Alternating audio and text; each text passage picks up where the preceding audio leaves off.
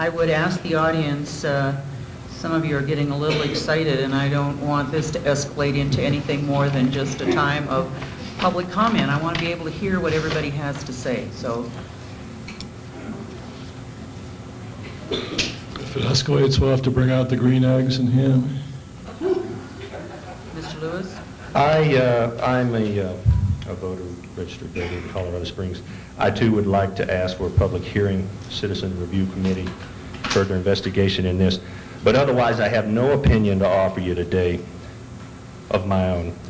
I simply want to go over a list, and I'd like to have this entered into the minutes here of the effects that I am positive you are not aware of these chemicals.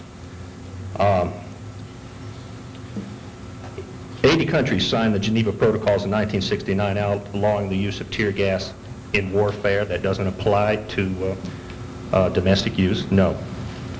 Among those signatories, ironically, Iraq, Iran, Libya, Afghanistan, North Korea, Syria, the axis of evil.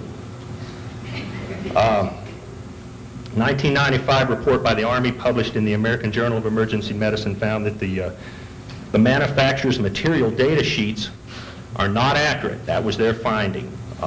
DevTech, one of the major manufacturers of the 108 manufacturers in the U.S. of tear gas, doesn't release their material data sheets. The 1983 Fundamental Applied Toxicology found that it was fatal in humans at a much lower concentration than in mice, where it's usually studied because it's just unethical to study it on human people.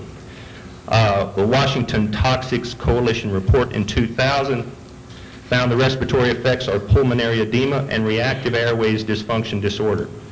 Dr. Kurt Murphy of the Physicians for Social Responsibility found that in Seattle, Washington, at the WTO demonstrations there, which was the largest exposure of tear gas domestically here, that 35% of the women exposed experienced spontaneous menstruation within hours. There was one documented case of spontaneous abortion. Zark International, which is a manufacturer that does release its materials data sheet, and I have that information here for you,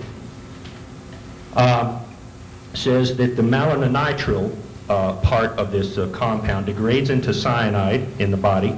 The lethal dose for a 150-pound person is 1 gram or less.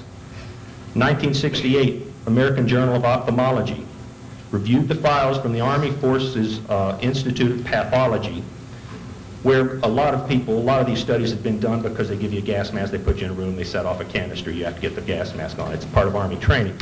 They removed 14 eyes from 13 soldiers. They found intense necrotizing keratitis, which is the destruction and death of the cornea, a suppurative iridocyclitis, which is destruction of the iris and the muscles there. In the next 15 years, they had to remove the remaining 9 eyes of the soldiers, and they found the same thing then. Mr. Lewis, your time is up. I thank you for your time, and I'd like to pass this to you. If you'd give that to the clerk.